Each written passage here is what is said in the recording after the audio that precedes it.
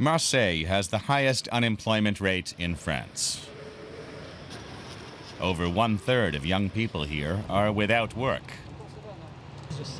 Enzo is fed up. He wants change and is convinced the far-right Front National can bring it about. He's a great admirer of Marion Maréchal-Le Pen, granddaughter of Jean-Marie Le Pen, the party's original founder. Just 26, she's the rising star of the French far-right and already a member of the French National Assembly. She recently stood for election in the Provence-Alpes-Côte d'Azur constituency, which includes Marseille and Nice. Marion is young. She represents a new era. She's the ideal face of the Front National. She performs well in debates and upholds the party line. Her achievements are impressive. We're also young, and seeing a young woman reach such heights at such a young age is inspiring. The Front National wants to see France leave the EU and to return to the French franc.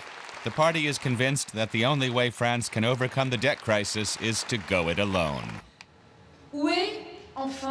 When we have political parties ignoring French homeless people and showing immigrants preferential treatment, where is the fraternity in that? We're proud of our identity. We're taking the French flag that other parties have cast into the gutter and are holding it high again. Her insistence on France as La Grande Nation goes down well with the younger generation, even if it's a term most of them only know from history books. We're taught in school that we're a great people. There was the French Revolution in 1789. We had Napoleon. We had the kings. But now France has relinquished its sovereignty to Europe. But we don't care about Europe at all. Many young people are proud of French history. Over 1/3 of them voted for the Front National in the first round of regional elections. In the south, the figure was even higher. In recent years, the established parties have veered from one corruption scandal to the next. Observers say they failed to address the crisis besetting domestic politics. France is the poor man of Europe, not because the French are the worst off, but because problems aren't being solved. There are 5 million people unemployed and no solution whatsoever in sight. And now we have an identity problem. All parties, including the Front National, like to cite the illustrious history of the French Republic. The trouble is that France doesn't know how to find its place in today's globalized world.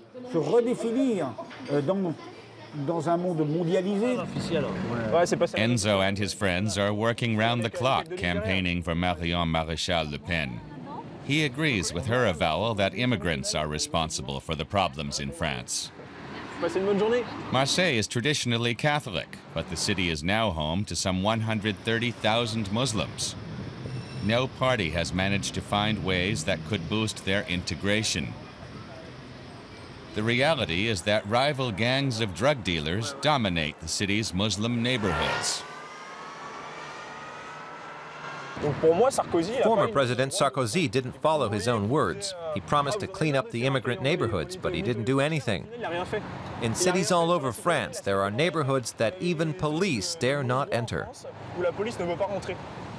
For Enzo, the Front National is the only party that can help.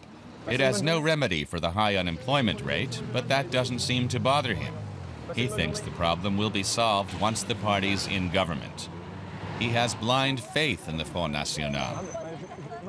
But not all of its leaders are as charming as Marion Maréchal-Le Pen. Stéphane Ravier, a member of the French Senate and a local mayor in Marseille, orders Enzo to stop talking to us in no uncertain terms. You know what you can do with that camera. You like the press, do you? You've been with us 8 days and you're already chatting away.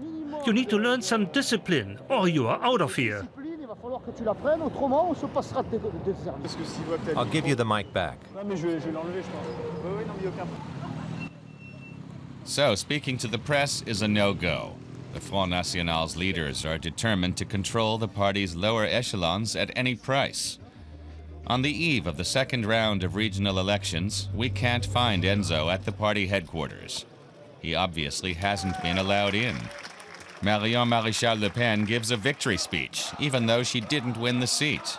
Despite her defeat, she won't be softening her stance on immigrants, the press, the other parties.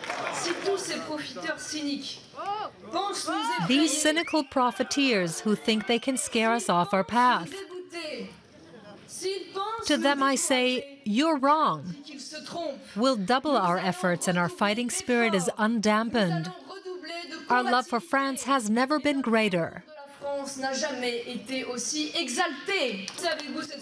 The far right in the south of France has the wind in its sails. The Front National now has 3 times more support than it did 6 years ago, mainly thanks to a younger generation that fears for the future and is easy prey for populists and rabble-rousers.